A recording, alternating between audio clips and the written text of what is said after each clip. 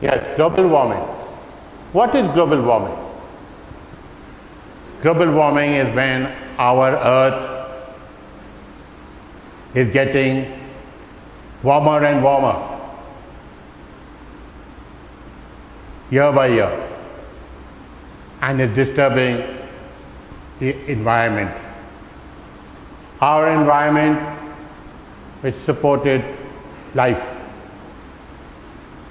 So the big concern now is global warming. What are the causes of global warming? Why this change? Why is this globe or our Earth getting warmer? That's one question. There again, the answer is given to you. There's about 4 points about that. Sorry, global warming has many points. What is the cause? This global warming is the heat, and then coming back to the glass house. The heat that is trapped in the glass house, or the heat that is trapped in the atmosphere. That heat, there was a balance. There was a balance with nature, and the average composition was maintained. It's sad to say, one of the causes of global warming is man, over the years, thousands of years, he has been cutting down trees, deforestation, to make factories, houses, schools, hospitals, and whatnot. And as a result, over the years, hundreds of years going by now, and we have come to now a very dangerous critical state. We have to check this out. This fact, you also need to know that our forest is very friendly with the environment, very friendly with living beings. They supply us with oxygen, and the carbon dioxide let out by man, which is from the factories and the burning of fuel, and so many points given there. This is not maintaining the balance. So the level of oxygen too is dropping, and the carbon dioxide is increasing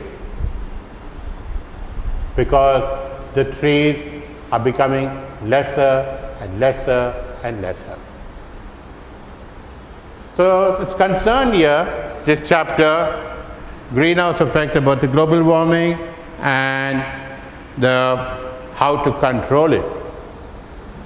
The controlling of global warming is very, very important. Because of this global warming, the whole cycle has been disturbed. Bring you back to this picture. You may have seen a movie called the Titanic. The Titanic was the unsinkable ship, the ship that was never made to sink. And what happened? Because of global warming, the ice from the mountains, the surrounding areas were melting because of the heat in the atmosphere, breaking down as big chunks and getting immersed in the oceans and seas, oceans. This big chunk of ice, the icebergs, floating in the sea. Only a bit of it from the top is noticeable, but it's like a mountain buried, more than half of the mountain buried, mountain of ice buried in the oceans. And that is what saw the destruction of the Titanic, the unsinkable ship. Because of global warming is a breathing place for viruses and bacteria. This is going to cause a lot of sickness. The living conditions for living beings is not the same because of global warming. And so the seasons are changing, the days are changing, the temperature is changing rapidly, and with that our vegetation is affected. The farmer needs a certain type of climate for certain crops in the year, but because of global warming, the seasons have been changing. They're all going wrong, not the right way.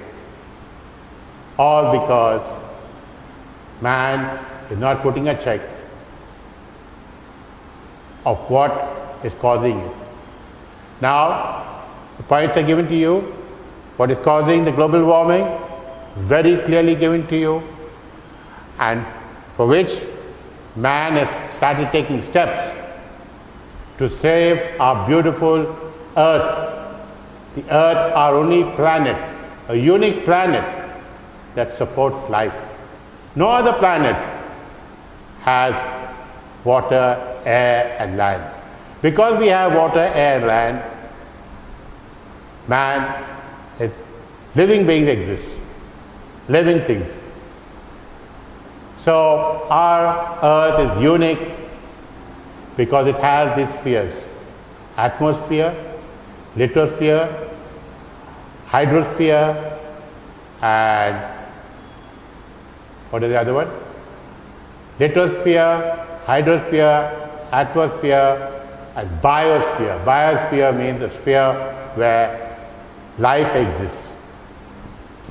Now the next chapter which we are supposed to do is chapter 4, Elements of Weather. Now I'd like to remind you once again that atmosphere, we are in all these chapters that we have marked coming to you at 3, 4 and 5 are all actually concerning atmosphere. So it is one chapter really. Atmosphere is one chapter broken up in different parts so that you begin to understand it well, everything about the atmosphere. So now we have the elements of weather.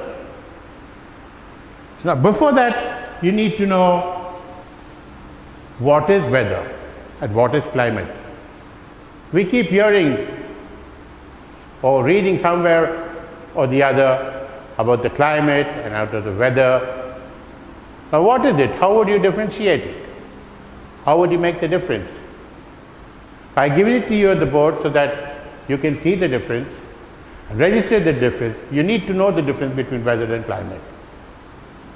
So it is given to you here on the board, the difference between weather and climate.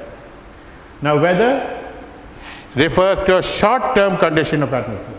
Weather keeps changing at intervals. Weather is unpredictable. At one time it is very sunny, and after an hour it becomes cloudy, and maybe again after some time it becomes rainy. So weather really is a short time. It's there to stay for a short time and keeps changing from time to time. There's no fixture. Now the study of weather is called meteorology. So now climate. Climate is a long time. Climate is the average weather condition. Climate is the average weather condition. We're now coming back to the condition of the weather. The average weather condition over a long period of time. So climate here, we have the kind of climate that we are doing. Presently we got summer. What kind of climate is summer, winter, rainy season. So this is the climate. When it's summer, it is there for a few months to stay. And winter too, it's a few months there to stay. And even the rainy season. So like this, the climate is a long time. And it can be generalized because we know that this is the time it is going to stay for long. And the study of climate is called climatology. So this is explaining to you the difference between weather and climate. So that highlighting weather and climate. So I explain to you what weather is and what climate is. Now what are the elements of weather? Now before I go to the elements of weather, I like to draw.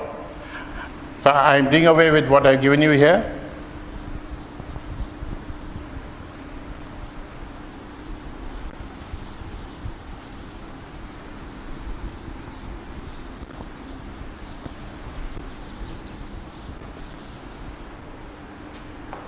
Now sticking to climate, I'm going to draw the heat zone.